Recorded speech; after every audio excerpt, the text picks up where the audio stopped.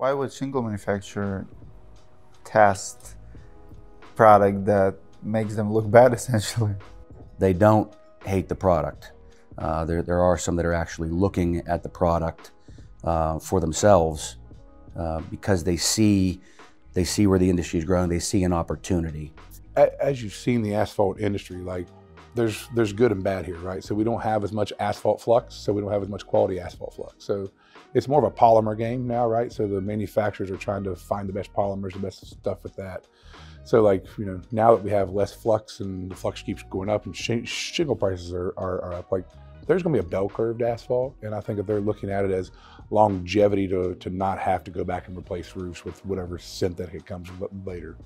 I think the bell curve's probably 12 to 15 years out, but we're getting close to the peak of asphalt to where it's gonna start to come down.